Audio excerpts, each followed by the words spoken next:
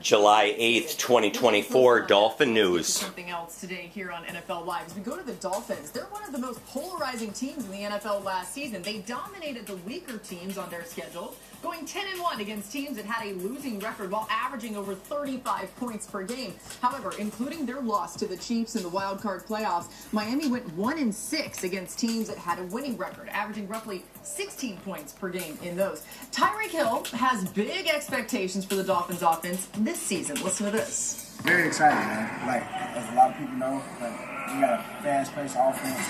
You know, we was #1 last year. I believe it was #6 the year before. So, really looking forward to, taking another step. And that next step is winning the playoff game, man. Because we got the talent to do it. Obviously, we got one of the best quarterbacks in the league. So, very excited about that. The real goal is to win the Super Bowl. Yes, it's cool to, get paid and all that. But, being able to win the Super Bowl and bring something special to the city of Miami, something that can live with us forever.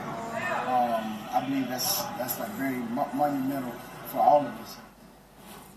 Cheetah not shying away from the high expectations. And, Jeff, they're clearly high in South Florida right now with what they're expecting out of this team.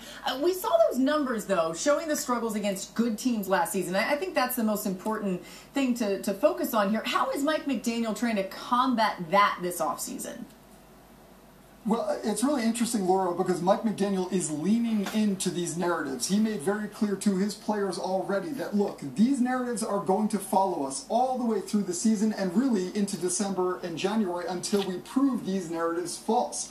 One thing I thought was very interesting about that he did during this offseason, he would set meeting times for different hours, and they would always be in the 24th minute of that hour. So it'd be like 11:24 a.m. or 2:24 p.m. or 4:24 p.m. And that's all signaling 24 years since the Miami Dolphins won a playoff game. And that is the message that he's trying to send to these players, that they have not won a playoff game, and there are 40% of this roster returning. So Mike McDaniel doing Mike McDaniel things to motivate his players. I want to be clarified. I was smiling because I would be the person who shows up at 11:25 and like, hey guys, what? The meeting's still on time, right? And people will be so mad. Okay, time is actually really relevant, I think, to the question of what was the problem at times with the Dolphins offense, because this is an offense that when they operated on time, which is to say unbelievably quickly, they were a buzzsaw.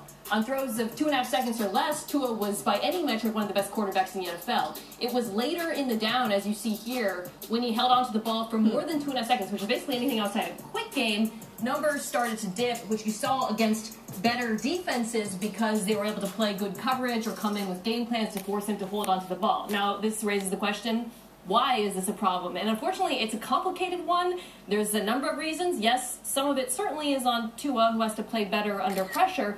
But I would argue a bigger issue is one that has plagued this Dolphins team, this roster, for a few years now, and that's the offensive line. They added some skill players who will help later in the down, but if this offensive line cannot protect Tua when he has to hold on to the ball for longer than 2.5 seconds, I don't see them getting over this hump. And another way to try and slow down this fast-paced Miami Dolphins offense is to actually slow them down. What I mean by that is rerouting receivers. That's one thing that I saw that other teams were able to do. They were rerouting receivers, having Tua hold the ball just a second longer, and then all of a sudden you're going to see a play made. Right here, look at the top of your screen. That could be a big-time reroute, but right there, they see a little bit of reroute, mess up the timing on Tyreek Hill. Tua's looking right. All of a sudden he has to go back to the other side of the field. They're playing zone. All eyes are on Tua. And then the ball gets overthrown, intercepted.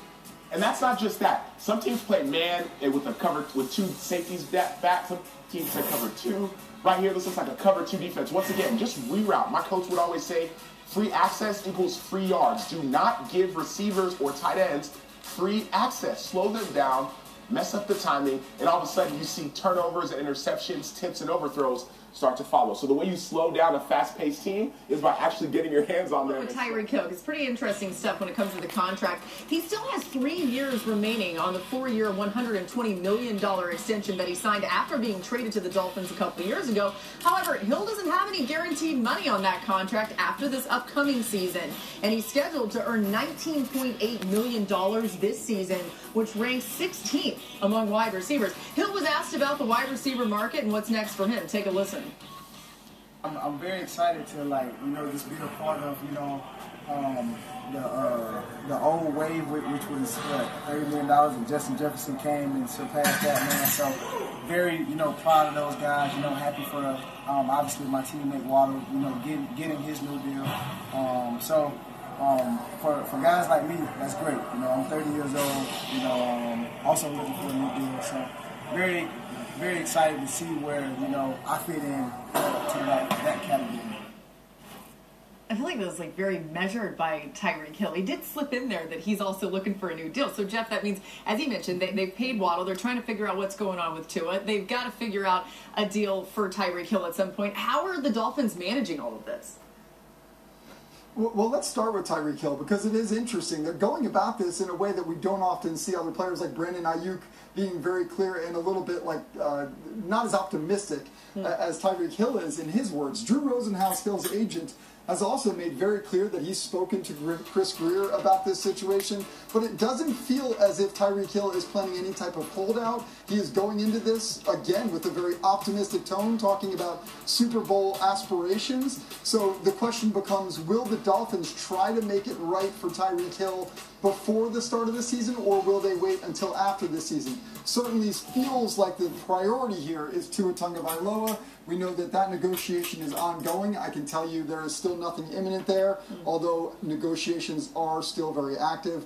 So that, to me, feels like the priority.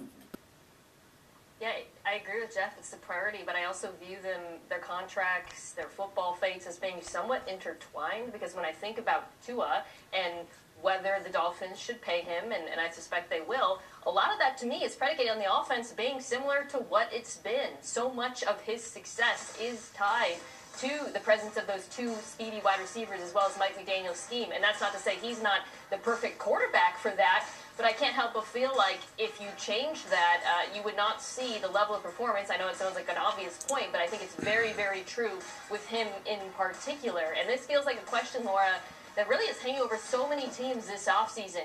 Can you pay two wide receivers and a quarterback? We've obviously been talking about it with the Bengals quite a bit, and it's something that I think the Dolphins are going to have to figure out because it is a very fine line. Yeah, and the timing is exactly the same, but it's something that the 49ers are working on as well.